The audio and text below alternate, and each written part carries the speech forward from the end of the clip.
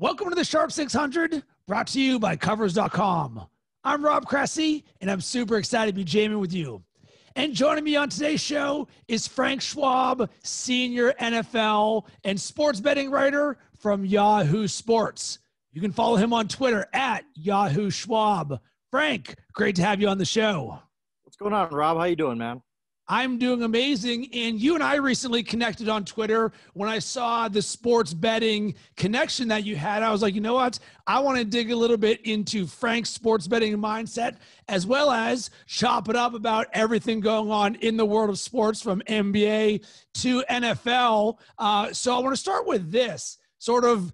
Take us into the mindset of how you think about sports betting and approaching it. Because as I was saying before we started, I got better as a sports bettor when I understood the process about how people thought about sports betting. What are they looking at? Because picks are going to come and go. But if we can teach someone how to fish, it's going to serve you a lot more in the long run. Oh, I totally agree with that. And I think the first tenet that I always remember just about every day is it's hard. You've never mastered it. You've never figured it out. You've never had an angle that's going to work 100% of the time. It is hard. I don't care. Like, maybe there's a few people on the planet who this is easy for, but you got to keep on it every day. You got to grind. You got to know, what teams are, rising and falling, what teams are, where injuries are coming from, motivation. I mean, like the last week of the NBA bubble, regular season wise, you were handicapping just who's playing hard, who wants to play, who cares, who's throwing out a decent lineup or not. So stuff like that, you have to be on this stuff 24/7. As far as like approaches, stuff I look for, I think the best advice I've ever heard, some of the best advice I've ever heard is to bet numbers. People get so caught up on teams, but even we look at like, a team that the Lakers, let's say, they played really well the last few games. I'm just going to pound the Lakers. Well, maybe their value is not there in the next game because the books are adjusting. The books are always adjusting. You can't stick with the same thing because the value comes and goes. As far as, you can't just say, I'm going to bet this team every single time out. No, that doesn't work that way. There's value. You got to bet numbers. And I like to use all the tools, there are.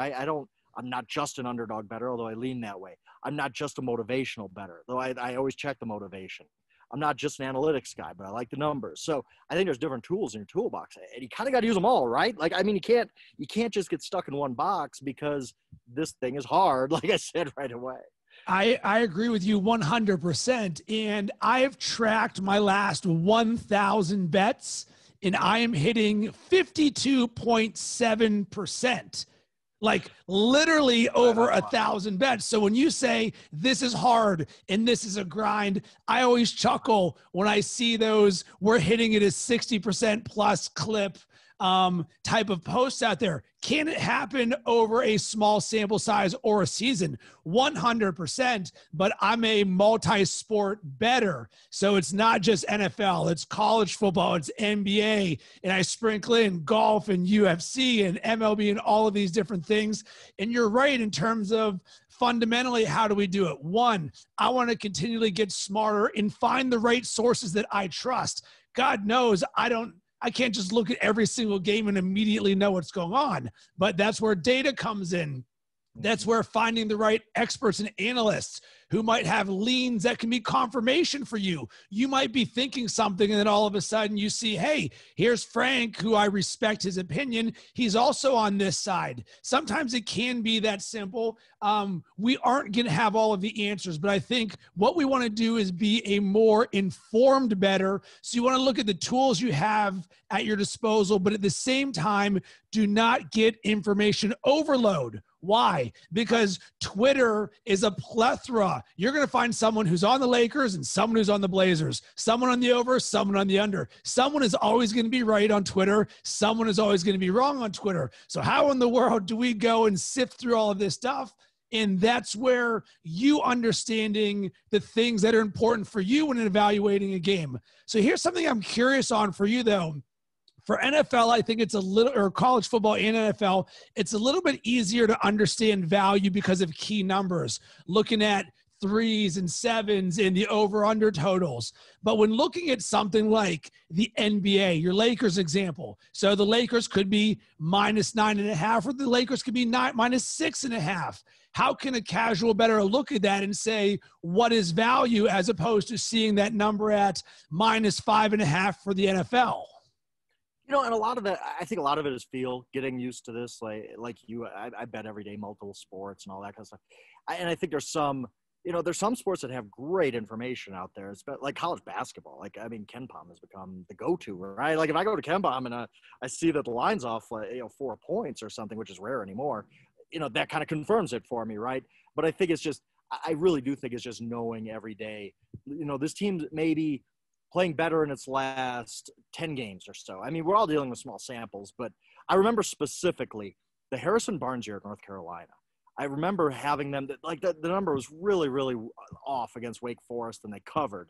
And I watched the game really close and thought, this team, something's clicked with them. There's a different team. The analytics are going to catch up to that because the analytics are dealing with the first 20 games of the season, right? And I pounded North Carolina the rest of the way until the lines kind of caught up. And, I had the same with the Atlanta Hawks. I remember the Atlanta Hawks had that great run 5 years ago, 6 years ago, was it now? It was on with four All-Stars. Is that the team you're talking about? Yes, the one that they covered like 18 of 19 at one point, and the lines never really caught up. But that's just knowing from betting it every day. They're saying, Atlanta's been covering, at this point, 10 in a row, but they're still only -2 in this spot. I think it's just knowing, it's just kind of having that feel for this line is off, like a baseball game. Like, I mean, you could say the Tampa Bay Rays are really undervalued here. They're a good baseball team. And just because they're starting pitcher, well, they're going to go with the whole opener thing, right? That's maybe why they're undervalued here. Stuff like that. If you're just in this every day and you're getting reps every day, I think that's how you spot value, is just knowing, kind of getting a feel for what the line should be and then seeing what it is. It's Cover's 25th birthday. Covers is celebrating 25 years of making smarter sports bettors on Sunday, September 6th. So make sure to follow them on Twitter, Facebook, and Instagram to learn more about a great new contest they're going to launch to celebrate this big milestone. Also, follow hashtag Covers25 to share your favorite sports betting story of the last 25 years. I also will give a caveat to this, because sometimes you can look at a line and say, this doesn't make sense. And I want to say it was a USC versus Utah football game where USC was, the last few years, they've been like a 500, slightly better team. And here's Utah, this ranked team. And all of a sudden, USC is favored by 3. And you're like, well, wait a second. They're unranked, taking on a Utah team, where you sit there and you're like, someone knows something that I don't know. So there's two schools of thought. This line is off. Or wait a second, sometimes there's a deeper level thing that I don't realize. And I think that's one of the things in sports betting that I'm always trying to get better at, is what is the thing that is not baked into the line that I need to recognize? Because like you said, motivation, Vegas knows about motivation and zigzag theory and injuries, trends. It's a huge one, because, everybody's like, oh, the quarterback's hurt, I'm going to bet against them.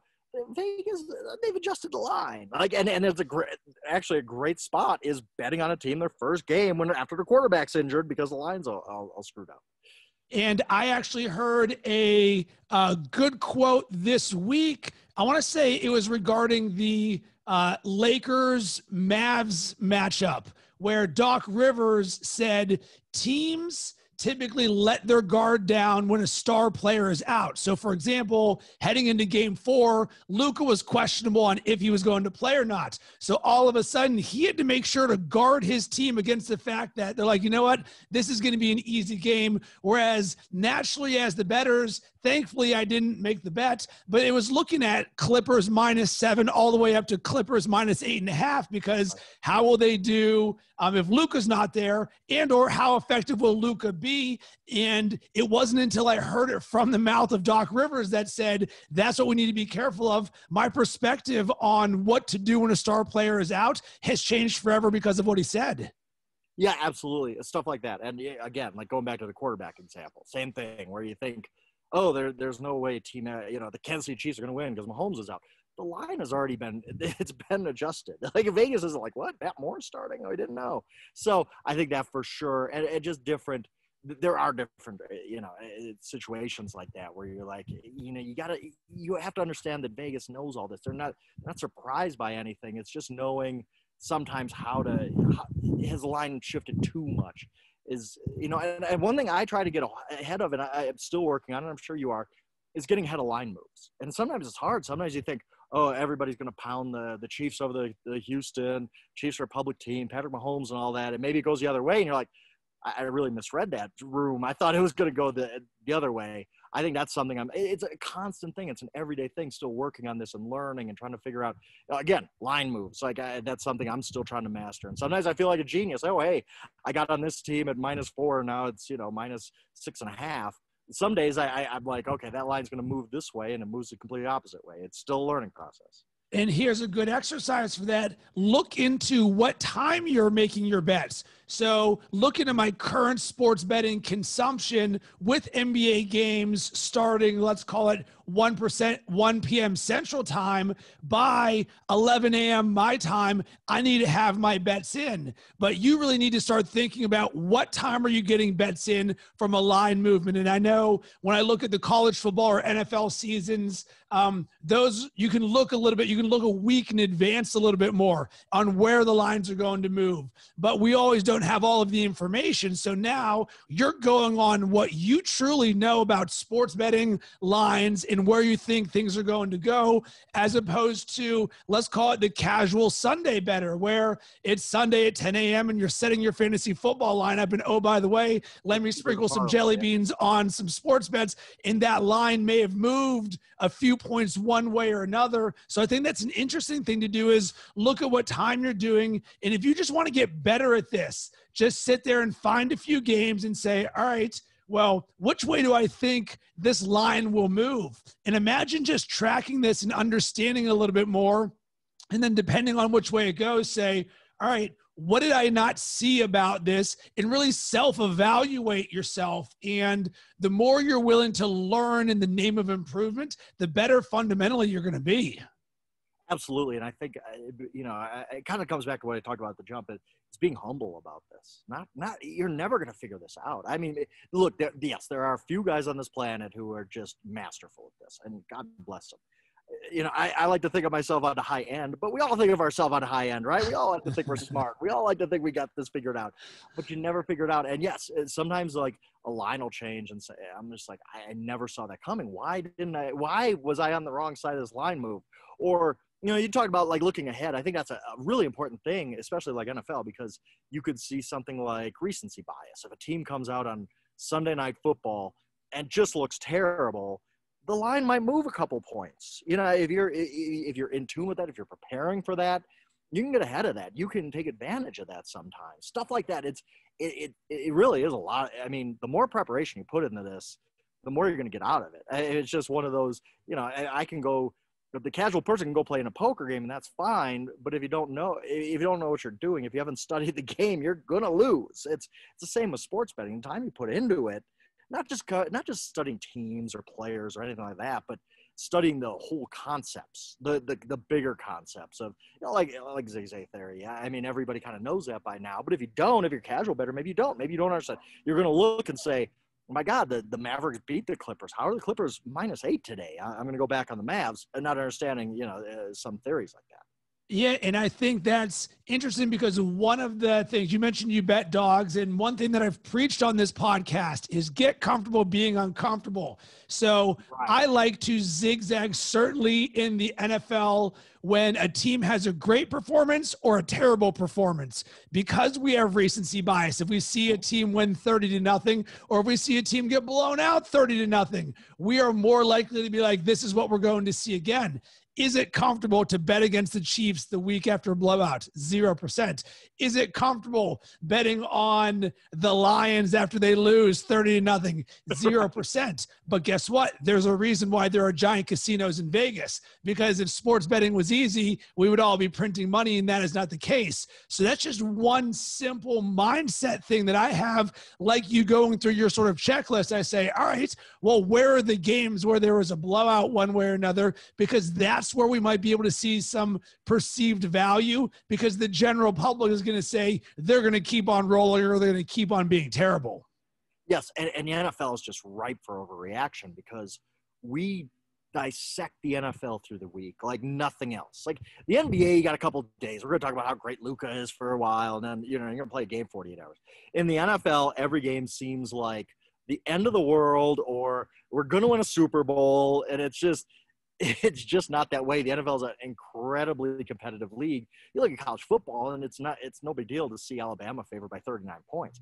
If you see a double-digit favorite in the NFL, you're like, whoa, really? Like, so I think the NFL is the most popular sport, obviously, and we talk about it all the time, and it makes it tough because those lines are so tight. They're so Vegas ain't giving any money away in the NFL. So to figure out where the overreactions might be, are the public, if somebody, if the Cincinnati Bengals come out and get blown out on Monday Night Football, is the line going to change 2 points? Is it just, hey, I don't want to, you're going to be uncomfortable, like you said, but you also have to think about, well, maybe the Cincinnati Bengals are just terrible. Like sometimes that does happen where a team is just awful for 6 weeks. You have to, it's all, again, preparation, putting in the work, grinding to figure out, okay, can I fade this favorite who just, the Chiefs who just won by 42?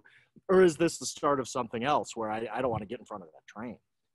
So I want to talk about something that during the NFL season, live betting was probably my biggest victory of the year, of something that I was newly exposed to, and it was an ongoing narrative because I felt that there was better value once the game started. And during this NBA playoffs, once again, I've been doubling down back on the live betting, and it's something that I want to share sort of my thought process on how I'm doing it, because I feel like there's a greater edge from a value perspective. So numerous times this postseason in the NBA, while I'm watching games, or even if I'm not watching games, I'll just follow the live betting lines.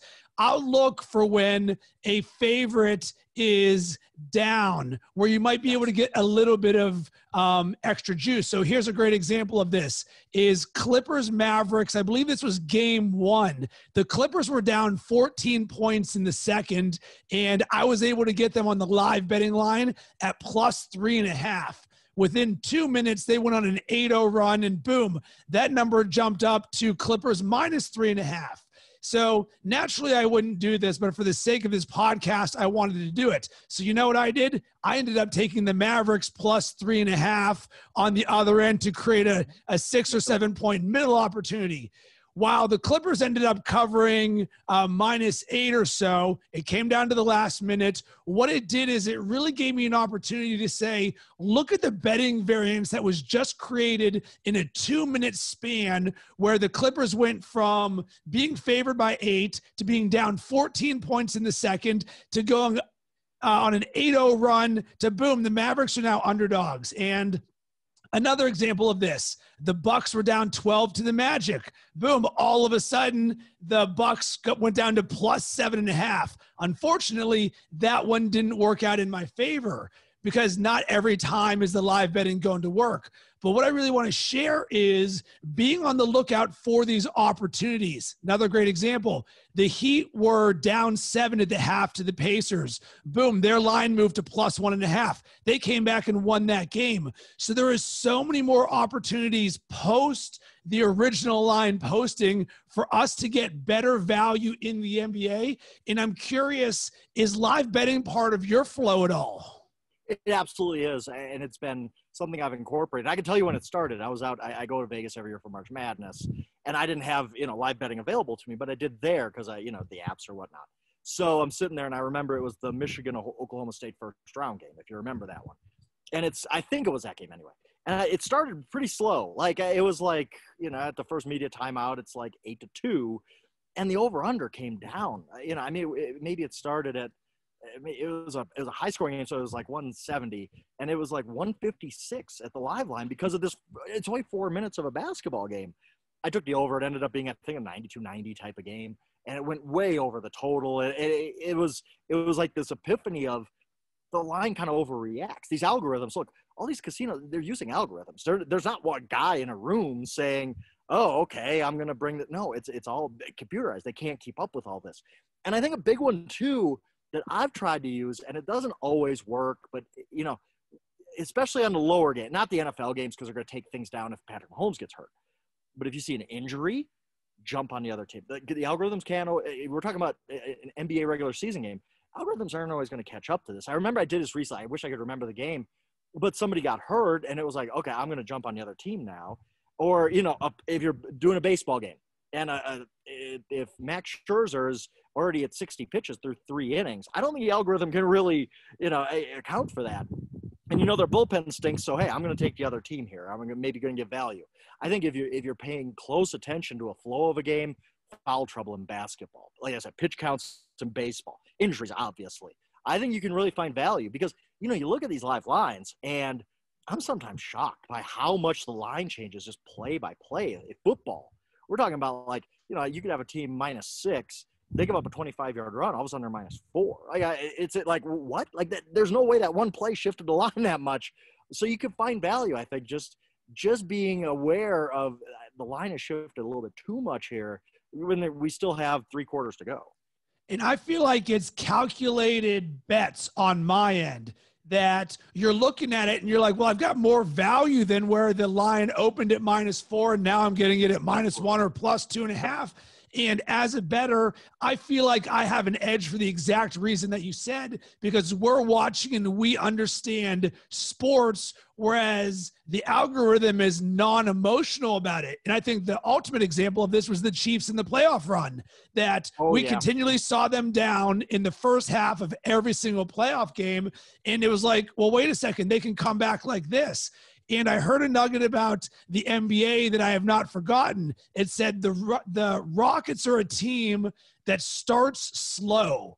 Well, why is that of note? Well, we know that the Rockets can score 12 points in about 4 seconds. Right. So I am continually on the lookout for the Rockets being down in this series because there's a huge opportunity for boom, this changes just like that. And all of a sudden you can get these wins under your belt a little bit better where you're like, wait a second, I'm now sitting with a Rockets +2 instead of a Rockets -2 line. That makes all the difference. Yeah, and there was a game last night, a baseball game, Minnesota-Cleveland, and Minnesota falls down 1-0 pretty early. Maeda's on the mound, and I've loved backing him. Got him on plenty of my fantasy teams, whatnot. So I know Minnesota's still Minnesota. They're down 1 run. That's not a big deal. But the line jumped to, I think I ended up getting Cleveland I ended up getting Minnesota at about +160. If you told me before that game started, I'm going to hand you the Twins +160. Okay, here's a mortgage payment. You're giving me such great value. So, being down 1 run, sometimes that's not going to work out. Sometimes, I think it was Savali on the mound. Sometimes he's just going to shut the Twins down. It's his night. But if you told me before, like I always think about it in those terms of, if you give me this line, like you talked about, like the Houston Rockets at +3.5 before the game, would I take that? Yeah, absolutely. It's great value. And if there's enough time left in the game, things are going to kind of come back to the mean. So, yeah, I do think that taking a team, it's a little scary because sometimes you're taking a team, hey, I'm down 12-2, and you look up and, you might get blown out like the Portland Trailblazers last night. They maybe just don't come back. They don't got nothing that night. But I think that that's something that comes with experience too. And you're going to take your losses, but I think more often than not, you're going to find value in live betting. Exactly. And a great example of that is Toronto-Brooklyn. So this exact thing, I'm following it, and Toronto goes up 12-2 and Brooklyn goes from +8 to +12. And I was like, I'm just going to sit on this for like another minute or two. And then like 25 points later by Toronto, I'm like, thank God I did not jump on it. But to your point, guess what? We only have to win these bets 53% of the time. So often we all feel every game, every win and loss, like it's the end of the world. It's like, oh my God, I lost this bet. Nah, be unemotional about it. Think of it as roulette chips. Hey, I feel like I have more of an edge right now getting Minnesota at +160 when they were favored to start this game. And I believe over time, I will hit it at 53% clip if I do this. Right. And it's, again, this is a tough thing, and it's all about the small edges. It might not sound like much to go from whatever the Twins were before the game to +160 or whatever they were, down 1-0 in the 4th inning. But those add up. If you keep doing that enough times, over it might, one game, yeah, the Twins maybe get shut out that night. Yeah, I don't win. But over time, if you keep taking good teams that should be favored pregame, All of a sudden I'm getting them at plus 160 and they're only down a run. There's still 6 innings to go. Eventually those add up. Eventually you're going to win those. You're going to win more often than not, I think anyway. And you're going to – the small edges at half point here, half point there. I think that's something that, you know, it sounds like micromanaging, but it's really not. Like, I mean, this is something that I think we agree to, but not everybody really thinks about it of, oh, the Clippers are -8. I could have got them at -7.5, you know, an hour ago, but there's no big deal. No, those half points add up. You know, these things do matter. And maybe you think you're crazy, like, you know, you're grinding over a half point in a basketball game, but you always want to get the best of it. If you get the best of it enough times, you'll end up, you know, winning more often than not. As someone who lost a Lakers over-under by a half point this week, you're preaching to the choir. But imagine if I got those extra 4 points because the game started at 8-2 and a little bit slower, and all of a sudden, boom, that number goes down, and that's the edge. Because how many times do we say you could be watching a UNLV Fresno State game and the over-under is 71, and with 1 minute left in the game, one of the teams is driving to make that either 72 or the under, and you're like, how did Vegas know? Well, guess what? How did Vegas know is something we say all the time. So if we can get a few points in our favor at any point, guess what? That just gives us a little bit of breathing room from how did Vegas know? Yeah, no doubt. I mean, there's so many times when it's, and especially NFL. I mean, we're you know, I mean, that is the most popular sport. Half points are enormous. Like, if you can jump on the Chicago Bears at -2.5 on Monday, don't wait till Friday when it's -3.5, because, yeah, I mean, that's a key number, obviously. We know the key numbers by now, but it just seems like not enough people really, like you said, a lot of people, and that's great. Look, it's a hobby for many people. It's a hobby for me for the most part. And, you know, you wake up on Sunday and you're like, oh, I want to bet a game because it's going to be on my TV. It's going to be on CBS. But you're really not thinking about value. You're not thinking about line moves. You're not thinking about all this kind of stuff that if you want to be a successful bettor, it really, you need to check all these boxes with just about every bet if you want to get ahead of it. So, Frank, as we wrap this up, here's what I'm curious about from you from an NBA standpoint. If you're going to rank the 4 teams that I believe are the best for the title, Bucks, Clippers, Lakers, Raptors, how would you rank them right now in terms of your confidence? Because the Raptors have looked the best. We've seen a slight kink in the Bucks, Clippers, and Lakers. And, you know, I have to be upfront about this. I was born in Milwaukee. I'm a lifelong Bucks fan. This is the first time they've ever been favored for anything in my lifetime. So a little bit of bias. But I'll say, I wrote about this before the restart. I thought the Raptors were the best value. I got them at 22-1. And now they're down. I don't know what they are at the moment, but they've looked great. They're not your typical NBA champion profile, because most NBA champions, if you look since about the late 70s, most NBA champions have just a huge star, right? They have a guy who's a no doubt Hall of Famer. I don't know that Kyle Lowry's that guy. Like, I don't know if Siakam's that guy, but Toronto does so many things well, and they've been in this spot. And I think they were undervalued most of the season because people just said, oh, they lost Kawhi, they're going to go away. And that didn't happen. It is a pretty well-coached team. So I think value-wise, Toronto has a ton of value in my mind. I don't know. Everybody else has flaws. I don't know that maybe the Bucks have turned a corner, but their defense was terrible in Orlando. I mean, after being the best defensive team in basketball, they're terrible in Orlando. I mean, just awful. So have they just flipped the switch and they're going to get going? Maybe. It always happens. As far as the Lakers and Clippers, I hate going against LeBron. I hate it. Like, he's just one of those guys. He's the bad guy in the horror movie where you need to see the body. Like, I mean, if he's got any chance at all, you're scared of him the whole time. So of all those 4 teams, I like Toronto the best still. I said that a month ago, got in on them good at the value, I thought, and I'm going to keep riding it. I think Toronto is just one of those in this weird year that everything's kind of upside down. Maybe the norms don't fit. I thought something odd might happen in the bubble, no home court advantage, none of that. I think Toronto's good as anybody. They just play really good, sound basketball. I agree, and they remind me of the Detroit Pistons when they won the title. Unsexy team, good on defense right there. I think you can still get the Raptors at plus 800 to win the title, and even if they make it to the finals, you could then hedge that thing out.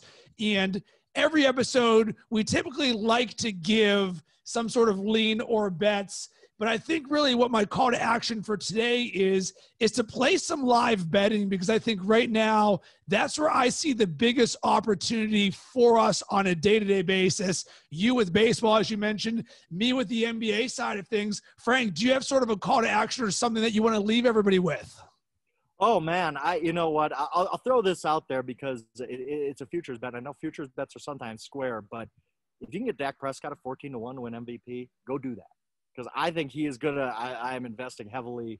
If you want to give me a play a lean, I love Dak Prescott to win MVP this year. Dallas Cowboys quarterback, so he's going to get all the attention. He's going to put up 5,000 yards. The Cowboys are going to win the NFC East. All the boxes are checked. Don't go chalk on MVP. Take Dak and just enjoy that future bet.